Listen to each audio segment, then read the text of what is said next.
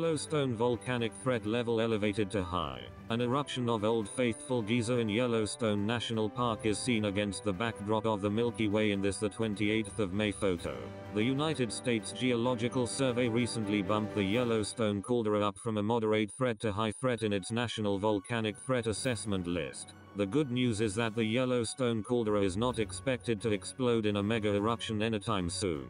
But the United States Geological Survey recently bumped the national park up from a moderate threat to high threat in its National Volcanic Threat Assessment list. Is it time to sell the house and take your chances in the Midwest's Tornado Alley? Geophysicist and scientist in charge of the Yellowstone Volcano Observatory for the USGS. Unfortunately, that high threat language is getting confused right now in pretty spectacular ways, Poland said Wednesday. In the report, released last month, scientists looked at a volcano's or caldera's hazard potential, as in its exposure to people and property. The Yellowstone system is ranked 21st among a long list of volcanoes across North America. Top of the list is an easy one to spot: Hawaii's Kilauea spewing magma that has eaten up 700 houses in a nearby subdivision.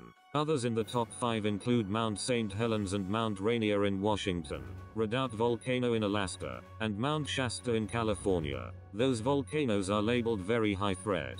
Rankings are based on 24 factors, such as size of the largest explosion to have occurred at the volcano, the average recurrence of eruptions, what types of eruptions have taken place, and whether the volcano shows signs of unrest. Exposure factors include how many people live nearby, the number of airplanes that fly overhead, and nearby infrastructure.